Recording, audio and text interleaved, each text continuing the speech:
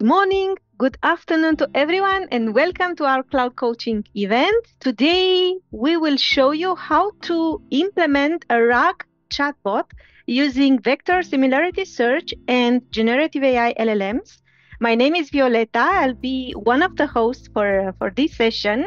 Important note regarding the demo. So all the examples that we present in the following session are purely fictive, of course, and they are not showcasing reality. They were built only for demo purposes only.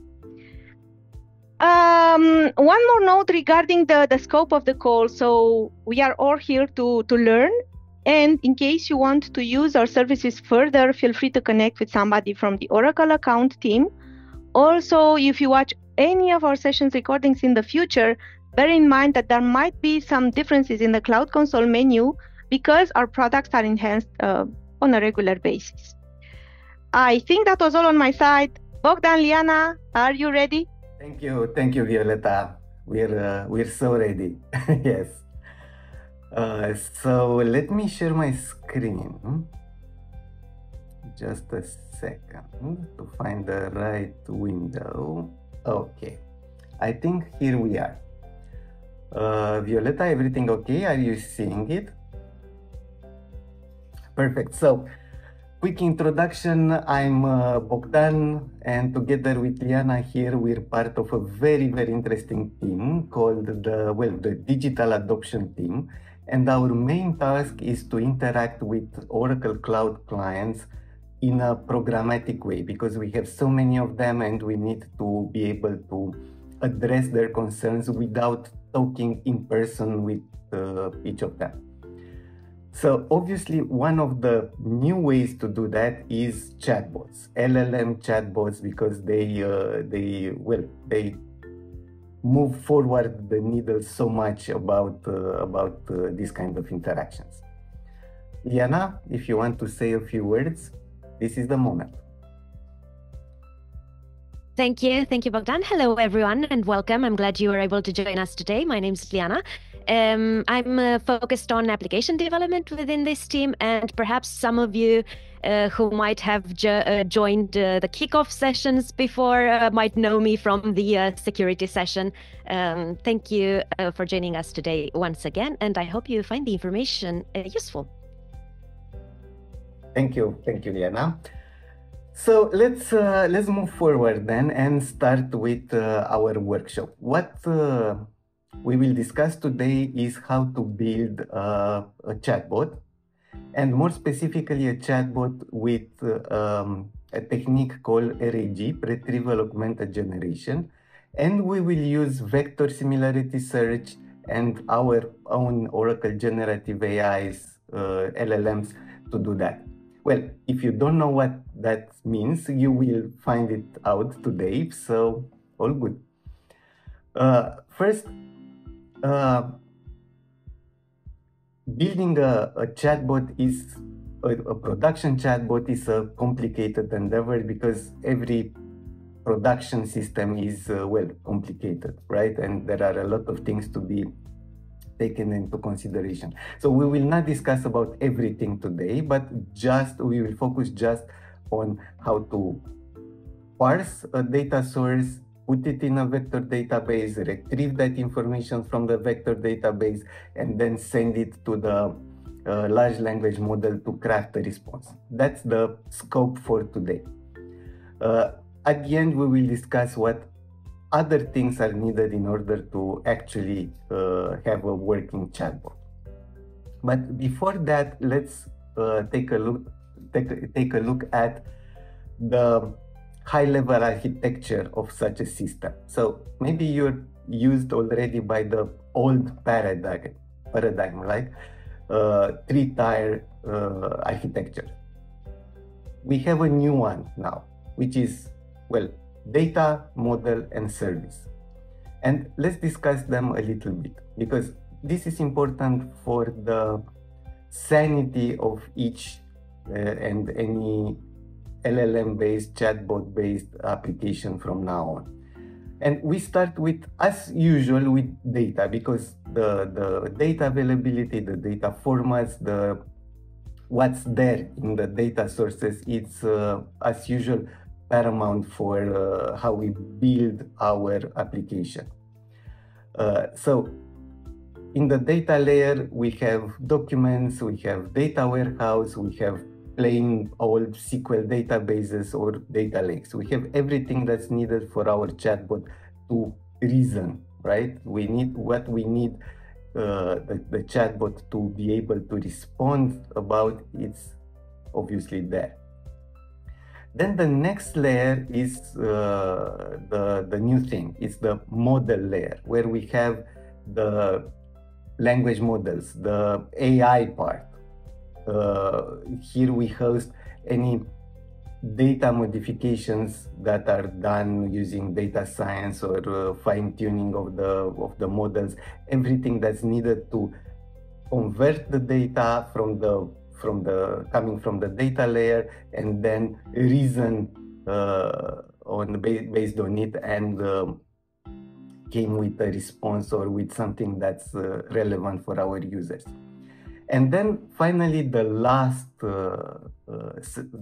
layer is the service layer. So everything that's done by the model should be exposed to the world, right, to the users. And here we have the interface, the APIs that are needed for the UI to interact with the application. And obviously also the networking part, the security part. So all that UI kind of layer, right? So that's about the high-level architecture. So what we will do next is to set up everything, and then we will have an FAQ text-based file. We will split it into chunks and store the chunks as vectors in a vector database, Oracle Database 23AI in our case. And then we will configure the OCI Gen AI service. And then the most interesting part, we will get a user question, retrieve the chunks that are relevant to that question from the vector database, and then pass them to the LLM to create a response. We will not see the live code now, but we will go through the live lab, and we will see what's going on. Of course, after our webinar, you are more than free to go to the live lab and do it by yourself. So now let's move to the next part, which is setting up the vector database. And Liana, please, if you want to take over. Yeah, thank you very much, Bogdan. So first of all, before we are able to do anything else, we will need to install our database.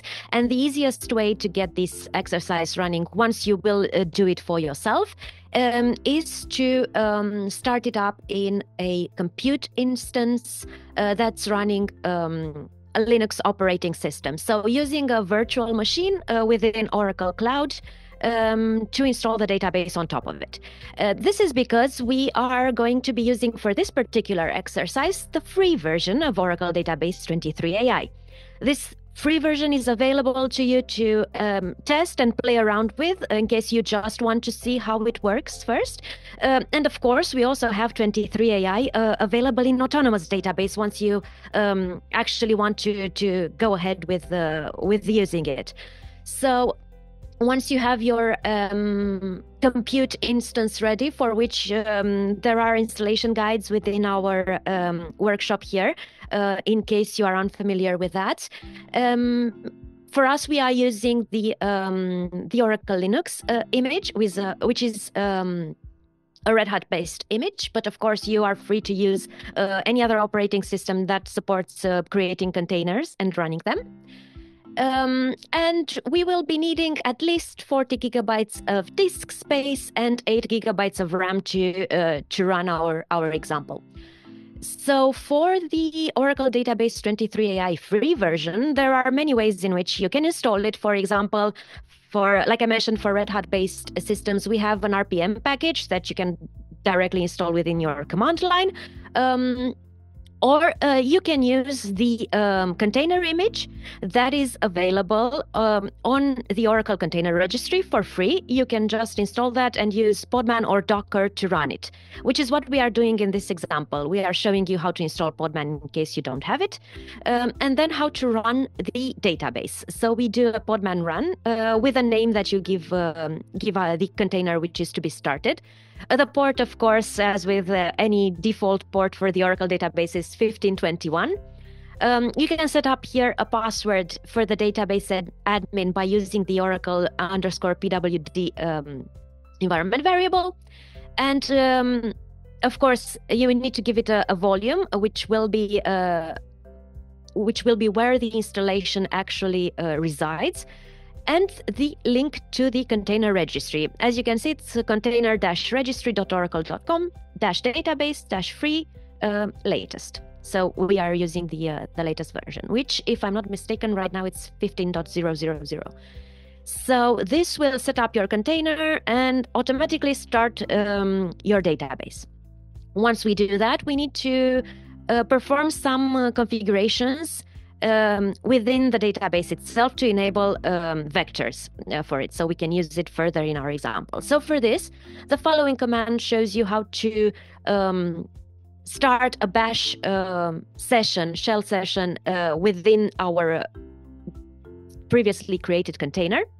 And then once we are inside, we are going to use SQL Plus to connect as sys, as the user sys, on the database. And following that, we have a few SQL commands that we need to run. So let me tell you a bit about these SQL commands. The first one, create big file tablespace, will obviously, as the name implies, create a tablespace, which is called TBS2. A big file tablespace will contain only a single data file, but that data file can be much larger than a traditional small file tablespace, which, as you can see, we are defining it to auto-extend, right? The default size is 1 gigabyte to, give it a size for testing for some data that we will be using, but we can also extend that in case we need to in 32 megabits chunks, which is the following line next, 32 megabits max size unlimited, right? And we tell it to extend and to do automatic segment space management, where Oracle will automatically handle the space allocation. So we're pretty much just creating the big file table space over here and telling it to increase it in small chunks when needed, when we have more data. Then we need to create the undo table space. I think it's a bit up, Bogdan, the undo table space. Scroll a bit more, please. There we go. That's the one. The undo table space stores undo data, which is used to roll back transactions and to provide read consistencies. So again, just like the before table space, this one is initially 1 gigabytes in size, and we tell it where to store it, right? We give it a name for it. And we also enable auto extend for it. Next, we will create a temporary table space, which is called temp demo. This will be used for sorting and other temporary operations, right? The initial size, again, 1 gigabyte, and reuse allows us to use the existing file if it exists already, right? So it doesn't create it every time. Next, we will create our user, which is called vector, identified by the password, which is again a vector. We tell it that the default table space will be TBS2, and we also granted the database developer role. And then last but not least, we will create a P file, which is a parameter file, from the server parameter file. So this P file or parameter file is a static text file. And this command is used to create a readable version of our server parameter file. So what we will do is change the parameters and alter the system to set the vector memory size to 512 megabytes. This change will take effect after the database is restarted. So the next commands show you how to shut down and start up the database, and then check that the vector memory size has been automatically changed and set correctly to the new value. And once this is done, since we have our user and password, we can exit the SQL Plus session, we can then exit the Bash session, and our database is ready to use further for the setting up the GenAI service and example. Thank you very much. And Bogdan, over to you for the next part. Thank you, Liana. So let's quickly go to the next step, which is installing the Python environment. And there are many things to install here, and they are highly dependent on your platform and what you are doing on your own working machine. But let me just point one thing here. We need some frameworks. And the first one is the Oracle DB Python module, which is allowing us to connect to an Oracle DB database. We need sentence transformers for creating the vectors. We will see later on how we do that. And then we of course need to have the OCI Python module in order to connect to the GenAI service. We will also need Jupyter Lab, but let's assume it's installed for this session. Now, let's jump to the first interesting step here, which is about generating the vector embeddings and storing them in the database. But first, let's see why are we doing all this? Because you would say, and I'd say that initially, why not use an LLM initial training in order to ask it about our stuff, right? Because LLMs are big chunks of information, and they should know about a lot of things, maybe also about our documentation too, especially if it's publicly available. Well, there are many reasons why we don't do that. The first one is data relevancy, because the LLMs, the models, are trained from time to time. They are not current on the information. They are trained with big expenses at some point in time, and they have a snapshot of the training data at that point. So if your data, even if it's included in the initial training of the LLM, will be outdated quite soon, right? So if you need current data, you need to rely on something else, right? Also, maybe your data, the one you want the LLM to respond based on, maybe it's not public. Maybe it's something you have internal access to and you want to keep it that way. And also, there are many other considerations to not use just the LLMs.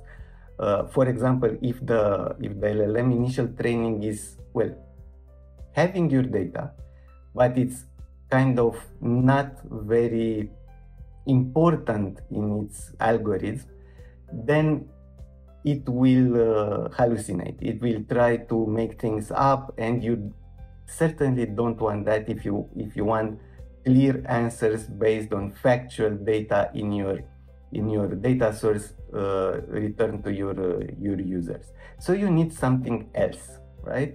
And one approach we're demonstrating here is to just identify the relevant parts of our data source based on the question from the client, and then insert that data in the prompt to the LLM. We're going to say something like, hey, LLM, this is the data you need to base your response on, and here is the question from the client. Please make a response based on this data and nothing else, right? But then we have another problem, because if we include all of our data in the prompt, then the LLM will not be able to respond, because prompts are limited in size. So each model has a maximum limit of the prompt you're sending to it. And most likely, in many cases, most of the cases, I would say the the data source, your data is bigger than the prompt. So you need something to select just the data that is relevant to the question. Again, there are here too many ways to do that. If you have a database with all your data, you could do just old style similarity queries, and that may work just fine. But there are newer methods to do a very relevant search, because the questions from the users could use other words than the ones you are using in your documentation. Instead of pet, they could say, I don't know, familiar animal. And then the usual text-based search algorithms are not returning what they should, right? So we're using vector search. And what's that? First, a vector is like a fingerprint of a text. But instead of just, I don't know, using the characters in the text to create that fingerprints, the vector encoding is using concepts. So if you have cat and dog and I don't know, lion, they will be very similar to animal, all of them, and the first two of them, so cat and dog, will be very similar with pet, but not lion. And I don't know, rocket will be very different from a vector distance perspective to all of them. So this kind of search is based on concepts, right? Not just text similarity. So that's why we're going to use, and in this RAG approach, you will see this vector search very much used by mostly anyone. Of course, it's complicated, right? And you will need a lot of fine-tuning and maybe more complicated algorithms to retrieve your chunks of text that are relevant to the question, especially if you have a very large database. Okay, that said, let's go forward and see what we need here. So we will start with the FAQ source text, which is structured like this. We have a question, we have the answer to the question, and we have something to mark the end of a pair. And then we repeat that a lot, right? Because the FAQ text could have hundreds of question responses pairs. So we make it available to our code, and then we load it, and this is our first chunk of text. We load it from a directory which could contain many FAQ files, and it will look something like this. So we have our FAQs variable with the source, in our case a file called faq.txt, and then we have an array with all the chunks that are needed. Okay, and then we prepare the data, because we need to message it a little bit, and we want it to look something like this. So we have let's say an object with a text key containing our text and a path key containing our source, because we might need that later in order for the response of the LLM to indicate the path, the source of the data it's using to create the answer. And then here at the beginning, you see the name of the source, a line, and then the text itself. We do that for a reason, because we want to preserve the context of the chunk, right? Because here is not that relevant, but with a larger data source, you want each chunk of text to contain as many concepts from a vector perspective as possible. Because such a paragraph, a chunk of text, might not contain relevant keys for the vector search to pick on it, right? So we try to preserve this context in order to give a chance to the vector search algorithm to pick on the right data sources and chunks. Okay, so now we have the chunks in a variable, and we want to store them as vectors in a vector database. So first we create the connection to the Oracle 23AI database. Pretty easy. We have the username, the password, and the connection string. We import our framework, and then we create a connection object. And that's it. We're connected from our code to the database. Next step is to create a table to store the data, and this is easily done by this SQL script. We could create this by just running the SQL script against the database in a SQL client, but here we demonstrate how to do that from your Python code. Pretty simple things here. We need an ID, a primary key. We need a column to store the vector data, and in 23AI we have the new data type, which is called vector, right? And we can work with vector similarity and searches and all that. And then we have our payload, which is the original text and the data source and any additional metadata we want to store there, and it will be a JSON, and we store it in the database as JSON in order to be able to do SQL searches and statements against the content of the JSON if we want to do that. Next step is to vectorize the text chunks and put them in the database. We will use a sentence transformer, which is some sort of a mini model. So what this mini model is doing is taking a string, a piece of text, and create the vectors based on the concepts and all that I described before. There are many models to do that. We will use this one, which is pretty good for general text and general usage. There are many more.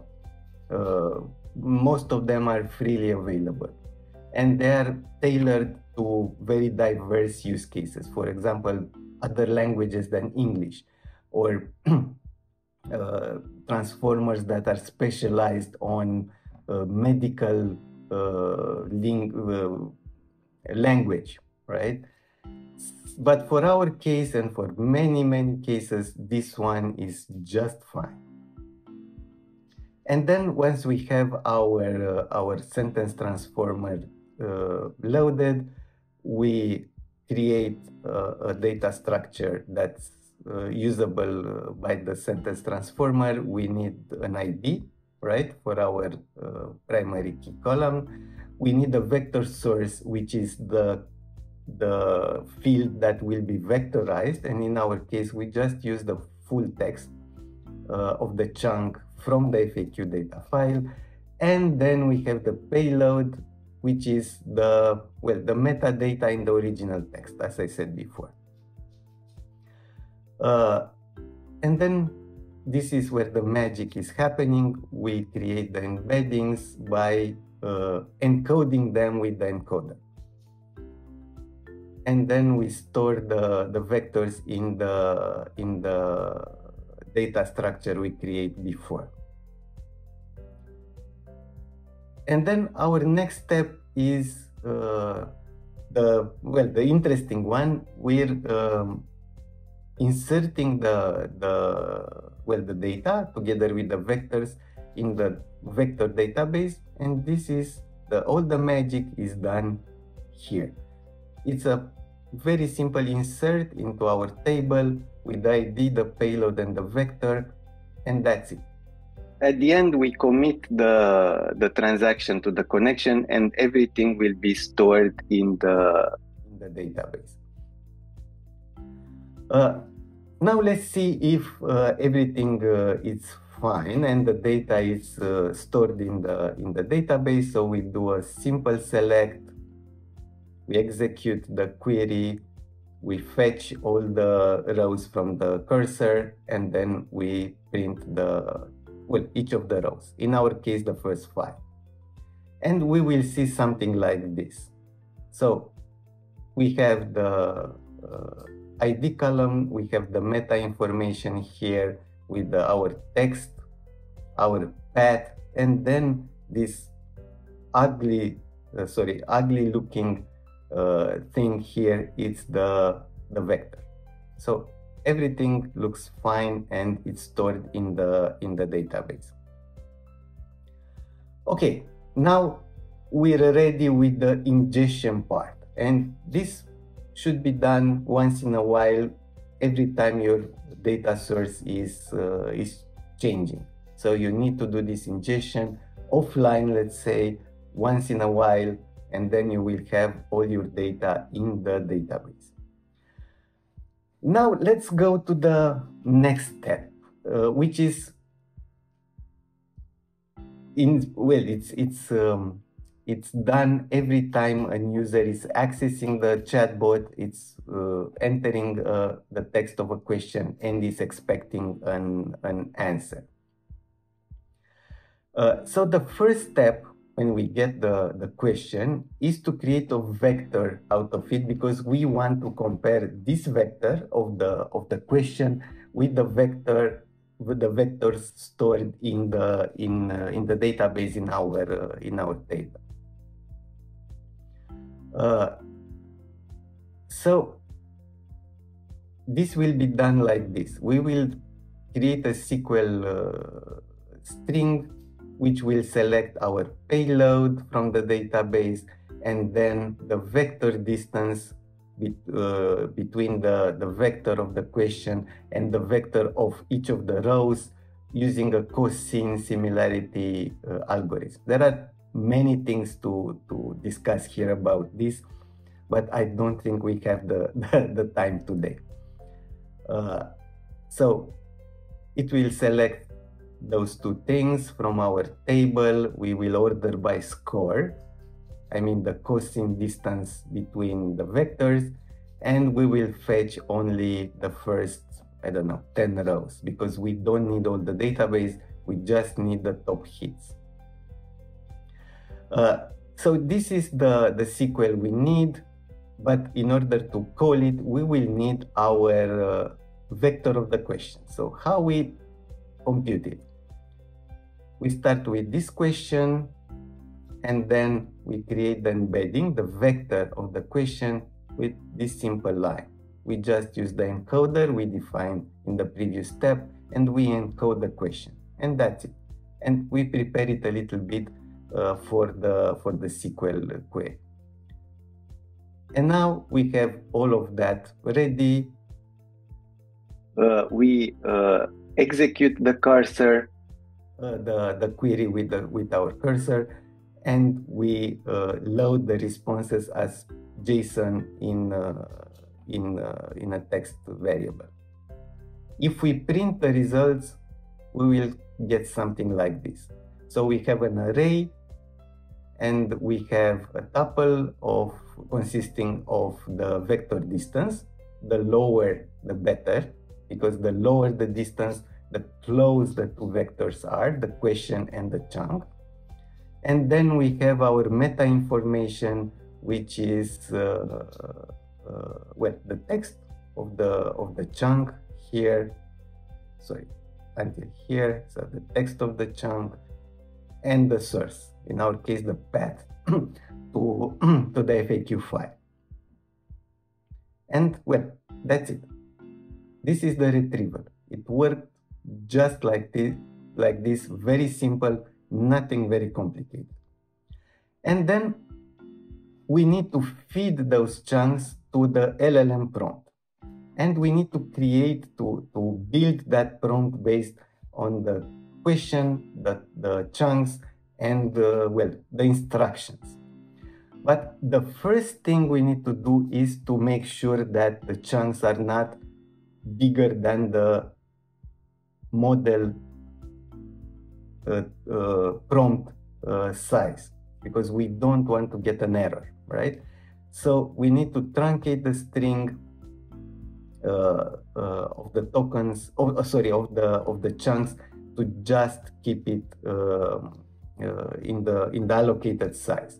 And we use a tokenizer, in our case Llama Tokenizer Fast, and we make sure that we have only the max tokens number of tokens there and nothing more.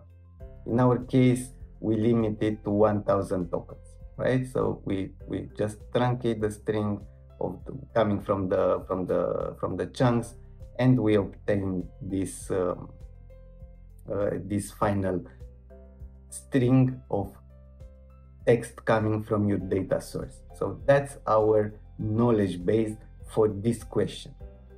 And then we create the prompt, and there are many ways to do that again. But in our case, we use a system prompt that is very simple.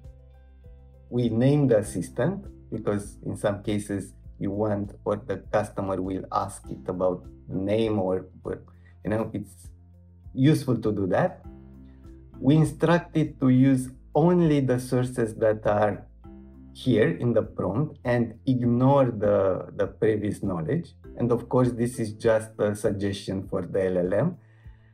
In some cases, it will ignore what we said here, but it should be here in order to steer it towards what we want. Also, we want to use Markdown, because in some cases in our data source we have code and we want bullets, and Markdown is very appropriate to represent that way. And then because our clients are technical people, we need the LLM to respond in a technical manner, right?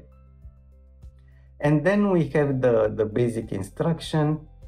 We have here the question, right? And we instruct the LLM to respond to this question by using only the information that is in the knowledge, right? We include here. And here we mention the sources. So the knowledge base we want to use now, and we include the documents we retrieved before. And finally, we want a very short answer, maximum 3 paragraphs, not many words per each paragraph, and very to the point, and not rambling, and not being nice, just give the answer. Okay, and then the most interesting step, we need to use that prompt and the data and the question to call the LLM, the Generative AI service.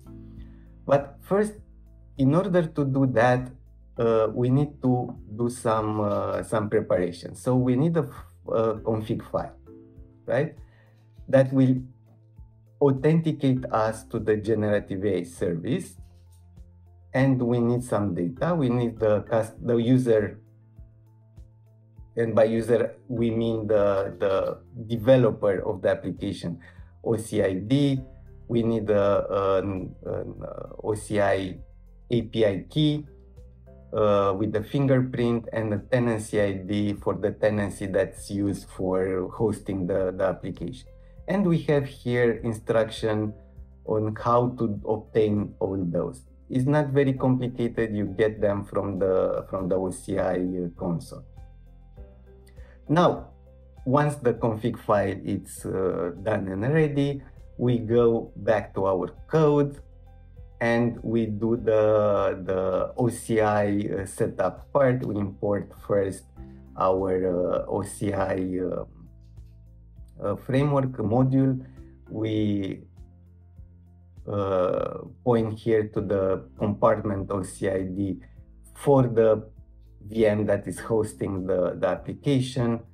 And then once we indicate the endpoint for the generative AI service, Chicago 1 in our case, we create a generative AI client that will be used later on to actually interact with the LLM, which is done here, by the way. So we're using a chat kind of interaction based on the Cohere chat request model, because we will use, and let's see it here, the Cohere command R plus LLM model. We could use also Llama if you want, but this one is better for our use case.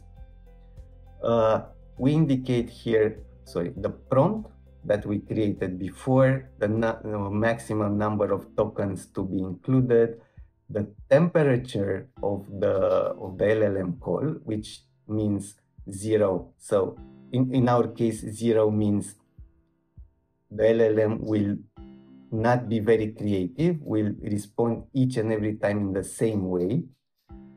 If you put 1.0 here, you will have a very creative answer, and it will be different each time you invoke this code, and everything in between will be balancing between the two extremes. In our case, we wanted to be able to achieve consistency, so we said, okay, no creativity, just give us the answers. For each of the use cases, you will need to test here and to balance and to do many iterations and see what's working best. The same with the other usual LLM parameters. Here, we just gave them some values that are working well for us. You will need to experiment again. And then we're calling here the LLM, the generative AI client. We get a response and we print the relevant part of the response. And we get something like this. So here is the call with our question, again, what is always free, and we get a very nice response based on our text chunks, the client questions, and the LLM putting it all together.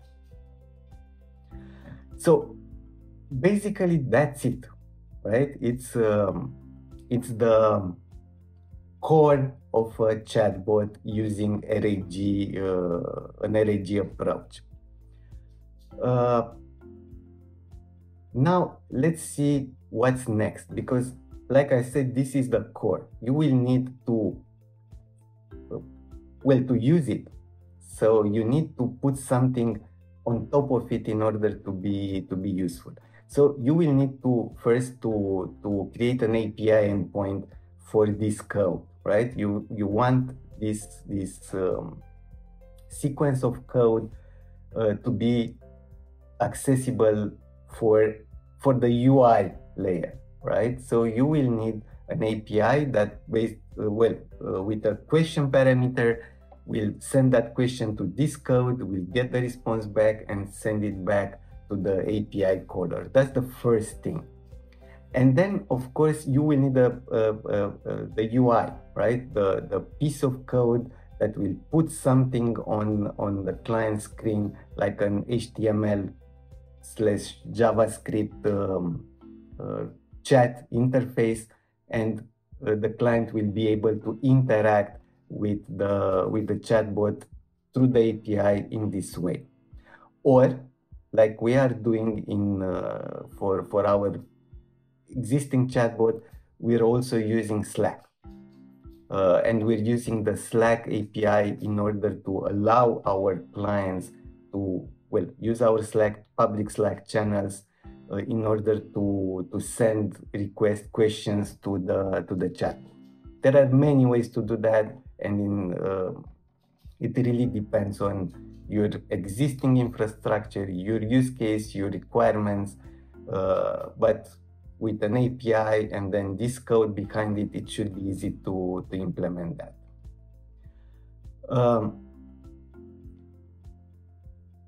So like I said, the API server, and then probably you will need to include more data sources, like, again, based on your situation, your requirements, and your use case. But the next one is very important. And here, well, you don't want usually a business chatbot to respond to weird questions or controversial questions, or to respond about something else than your data, right? Or you don't want to compare the question to ask, I don't know, your chatbot to say bad things about your own products. So you need what's called guardrailing.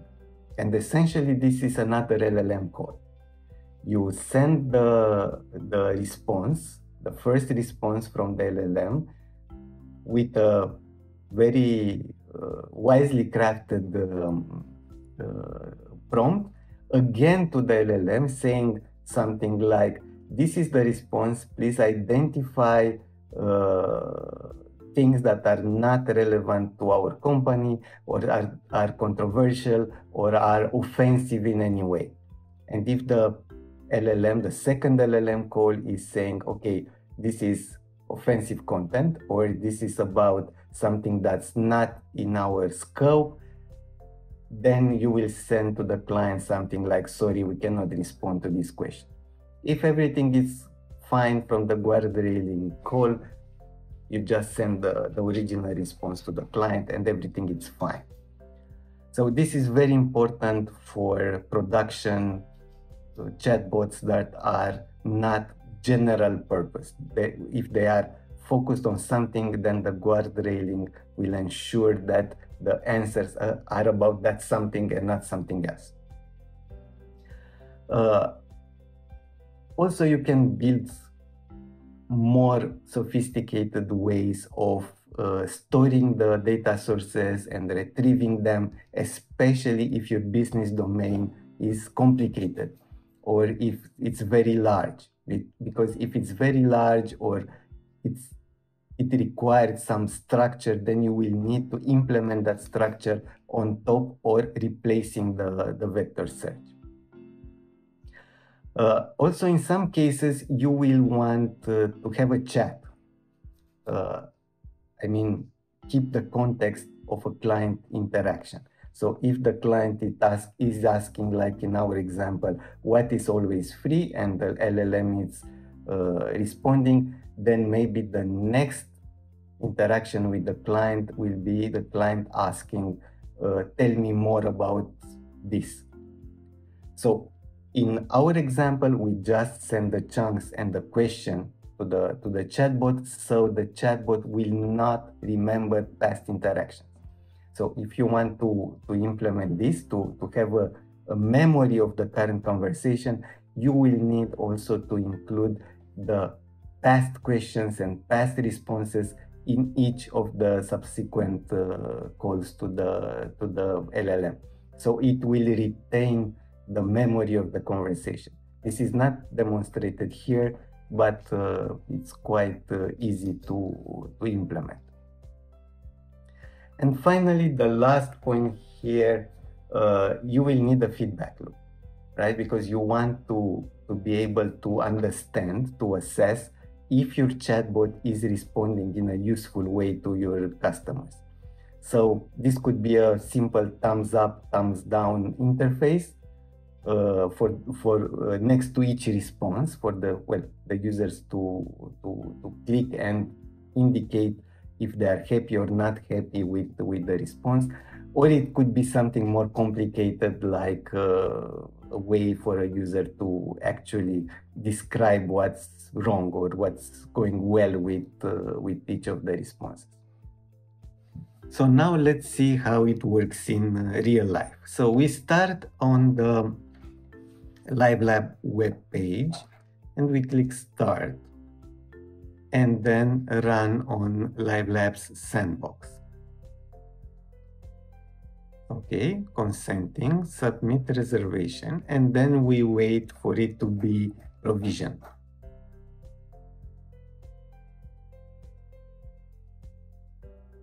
Okay, let's take a look here and wait for it.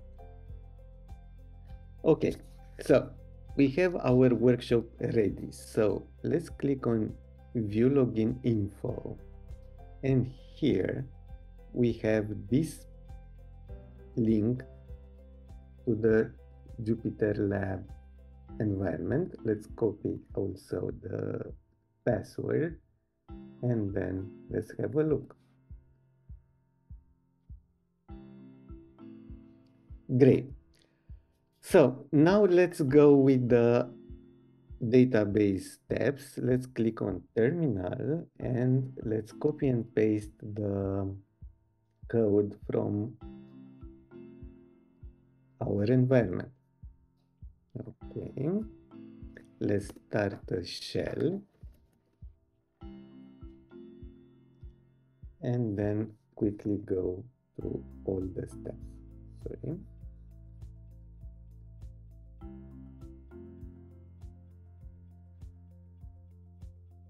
We wait a little bit.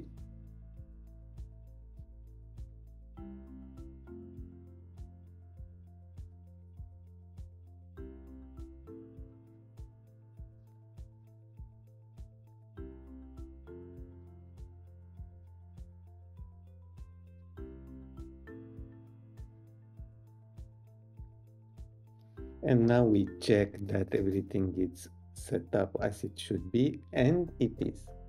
So exit. And that's it. Now let's move to the Python part. Let's create a new notebook. And here we are. And let's copy and paste the code. We download the FAQ file, we drag it in Jupyter Labs, and it's there. And then we start with our ingestion code. Okay. Here we are, the FAQ file is ingested. Now let's load the chunks into the vector database. We use the same user as in the explanatory part. And now we connect to the database. We're creating the FAQ data table in the database. And now the sentence transformers. Okay, doing the vectorization, creating the embeddings. And now let's save them in the database. That's fine. And now let's confirm that everything is okay. And we see some sample chunks being returned from the database. Great. Now let's go to the vector retrieval and LLM part.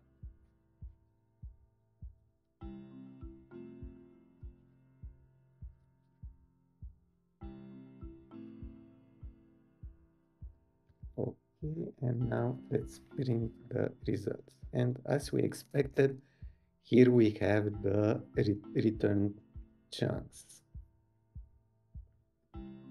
And now to the LLM, we start with a prompt.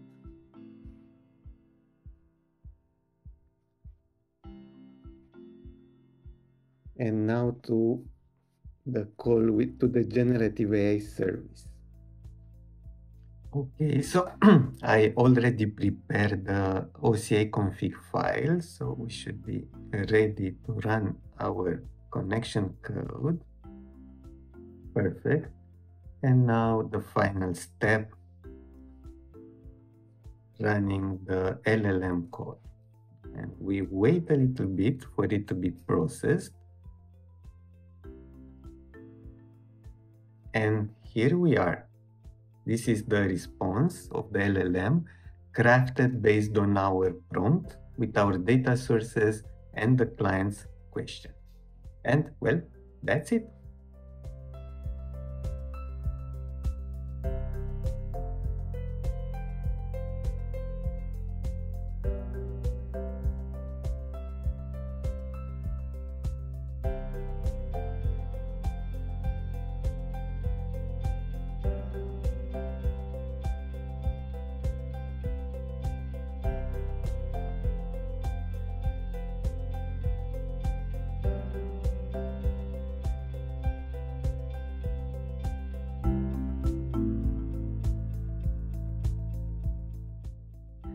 So basically, that's it in a nutshell, and going very fast. You are more than welcome to just go to this live lab and do all the steps by yourself, and then explore more if you want. Violeta, Tom, back to you. To wrap up the call, and I hope that you found the demo interesting, and as Bogdan and Liana said, there is the possibility to try it yourself. There is the workshop available on our Live Labs platform. You have the link here on chat and on Q&A under the question that Tom opened at the start. Please feel free to try it yourself and come back to us on Slack in case you need any help. We will actually showcase the full workshop in a session that will take part in November timeframe under the onboarding program. The registration page not yet available, but once it is, we will post it on our free cloud coaching events page. So there you can find you can find all the upcoming events and register based on your interest. Regarding the cloud coaching sessions, some of you might not know, so I would like to mention it again. We host events on a weekly basis. They are all free, happening every Wednesday, same time as today. In the next 3 weeks, we will talk about IoT and the power of microcontrollers. So if you'd like to learn more about this, feel free to go to our page and register to the next event. Then there is a dedicated session on Oracle Code Assist and how you will learn how to build applications faster with AI. And the last event of the month is about OCI document understanding service, and there will be a very interesting demo that one of our cloud specialists has built for this event. So all of them are on our events page. If you want to register for the onboarding program that we are currently running, feel free to go to the kickoff tab, and then you will see there all the upcoming events. As Liana said, she will deliver a security onboarding event pretty soon. So if you want to learn in a hands-on fashion style how to create and deploy an application using OCI functions, if I remember right, and Python, and and API gateway. API gateway. you have the possibility to register to the Kick Off Your Oracle Cloud Journey Part 3 event, which is currently available on the on our events page. And if you want to test the chatbot that Bogdan and Liana showcased today, it is available on the public Slack community workspace under the app side. So what you have to do is to find it there and then click chat slash chatbot and put your question in, and you will see that will provide a straight answer on the go. So feel free to test it and let us know any feedback. This is a very interesting page that we would like to share with you, and you have the link on chat and on Q&A as well. I would say if you are a developer interested in learning more about AI, this is the perfect place for you. You can find a lot of AI solutions built by Oracle specialists and real-world scenarios, demos, source code, and a lot of tutorial videos that you can use and learn, of course, about our AI solutions. Here is another slide with a lot of materials and documentation available to you. So I would not take you through all of these links. A copy of the presentation that you saw today will be shared with you on Slack. And if you'd like to get it via email, in case you cannot join us on Slack, of course, for whatever reason, feel free to email at the contact-tcx-EMEA mailbox, and myself or Tom will be more than happy to share it with you. Let me check if there is. Violetta, if I could interrupt, there's sure. just a few. I see quite a few people asking about the presentation. I know you just mentioned it, but just to be clear, you will get a PDF. We share it over in Slack as well, and you get a link to this recording by email. We post it on YouTube. All of these are on YouTube. The second one, Bogdan, Liana, I do have a quick question. There was a chap right at the very start, Dave, who asked a question about the parameter vector memory size. It's a database parameter. Did you change that or anything, or did you just go with the default? We just use the defaults, which are recommended by the 23AI documentation for the free version of the database. So within the documentation for each of the database versions, you will see what are the recommended sizes to be used within the actual developer's guide. Cool, thanks. Thanks, Liana. All right, so I still see some questions here, but due to time constraints, I don't think we can cover them all today, but we promise we follow up with you on Slack and via email in case you are not on Slack yet. And yeah, we will provide all the answers pretty soon. With that, I would like to thank you all for joining us today. I hope you enjoyed the session. And in case you want to see it again in a hands-on workshop, as I said, keep an eye on the schedule and register for the event in November. Many thanks for being here. Many thanks, Bogdan and Liana, for presenting. Many thanks to the entire team for helping with the Q&A. And I hope to see you soon. Bye-bye. Happy coding. Thank you all. Bye. Bye. Happy coding.